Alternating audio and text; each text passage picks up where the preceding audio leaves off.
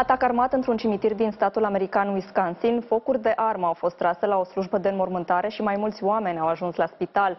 Poliția spune că este o situație critică și a îndemnat pe oameni să nu se apropie de zonă. Nu se știe încă dacă autoritățile au identificat un suspect. Este cel mai recent atac dintr-o serie de incidente armate în masă în Statele Unite.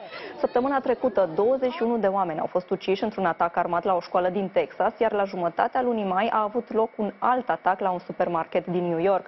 Recent, președintele american Joe Biden a îndemnat Congresul să interzică armele de asalt. Guns are the number one killer of children in the United States of America. The number one killer. More than car accidents, more than cancer.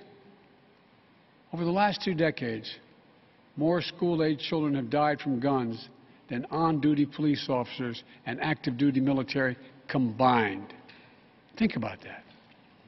More kids than on-duty cops killed by guns. More kids than soldiers killed by guns.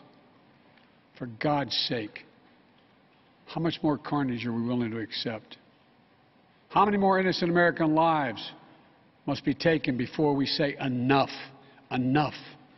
There are too many other schools, too many other everyday places that have become killing fields, battlefields here in America.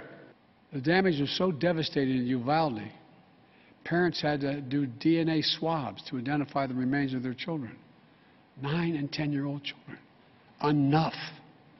We have to take the time to do something. And this time, it's time for the Senate to do something. But my God, the fact that the majority of the Senate Republicans don't want any of these proposals even to be debated or come up for a vote, I find unconscionable. We can't fail the American people again.